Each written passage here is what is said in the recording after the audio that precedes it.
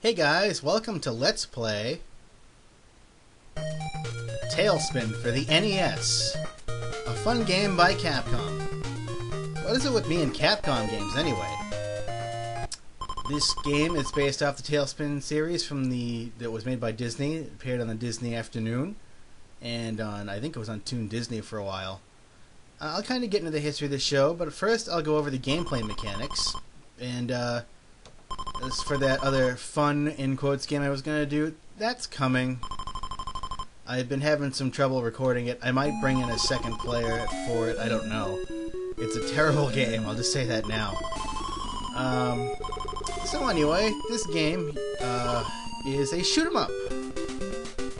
It does bear some, maybe one or two similarities to UN Squadron, which was also made by Capcom, so this game is very different from the SNES version of TaleSpin. That one is a platformer. This one is fun shoot-'em-up style. Not very long, and that other one's made by Sega. This one is Capcom. As you can see, you can fly forward and shoot.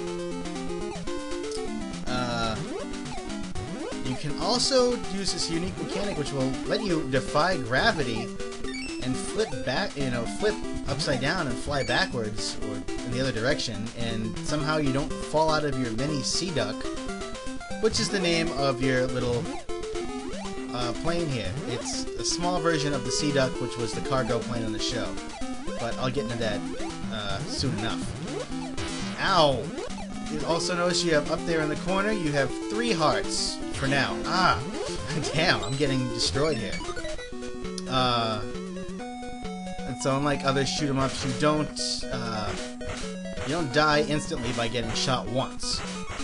And you don't find power-ups throughout the stage. You collect cargo, money bags, and fruit for points, and the more points you get, the more money you'll get, or really more of the other random stuff you find, you'll get more money at the end of a stage. And then you can go and buy some new parts like a better gun or a faster Sea Duck or extra life, which is pretty good, and you don't lose that when you die. And that's Cloud Kicker in the bonus stage. I'll explain that the next time because there's a couple in the first level. Whoa! There's Don Carnage, the main villain, one of the main villains from the show, and can't hurt him right now. And because I'm almost dead, I'm going to have to do something to keep myself from not becoming extinct. Here we go. These hearts will refill your life. There's small ones that will refill 1, and the big ones refill everything. These mystery containers contain random fruit. Different fruits have different values. Strawberries are worth 1,000, bananas are worth 500, and so on. So anyway, TaleSpin was a series on the Disney Afternoon. First aired in 1990. And it was originally supposed to feature Launchpad from, DuckTales as the main character.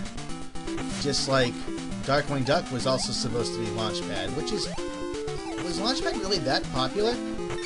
They kept trying to base series around him, and of course they kept changing it, and in this change they went with some characters from the Jungle Book movie, and however, the setting is completely different. They're obviously not in the jungle anymore. They're flying planes and running businesses. Louie's in this series, Baloo, and Shere Khan. And, oh, here we go. I'll explain this. This bonus round, auto-scroll to the right, and you just basically pop balloons and collect whatever fruit's inside, and it's usually coupled with 1-ups. If you get squashed here by the screen scrolling, the bonus stage is over. You don't lose a life, but the bonus stage will end. And there are 2 versions. You've already seen both of them, and the second one here is a bit harder. I don't think there's any way to get all the fruit on the second one, unless, well, there's no way to go any faster. You go to standard speed on this. The controls are a bit tight. But anyway, Baloo, the bear from the Jungle Book, is the main character of the series now, and he works for the Hire for Hire company under Rebecca Cunningham, And ow, pain. Ooh, get that heart. Kit Cloud Kicker is a navigator and a former air pirate. Kit is the character you play as in the bonus stages.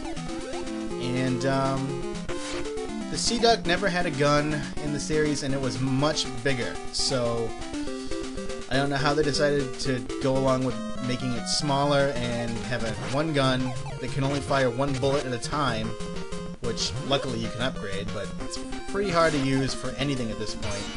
Especially when you have to fire stuff to open up bonus areas, and it's very hard to maneuver and avoid things when it's this slow too, and this submarine is the boss. Not very hard, although I'm letting it kick the crap out of me for some reason. Oh, and the boss fight's over. I'll spread more tidbits about the series as we go through the videos. The game is not long, and it's very fun though. I enjoyed it, and I do have the cartridge for this. If I ever do a collection video, I'll show it. Wildcat, I believe this character's name is, and unfortunately we didn't get that much money. Wildcat was the mechanic on the show and repaired the Sea Duck. It's a bit stupid, but he did know his way around a wrench. And this is the shop. We always get to visit the shop after completing a stage, and however much money we have, we can spend. Now, these are the things that are available to us. Parts for the engine will make us faster.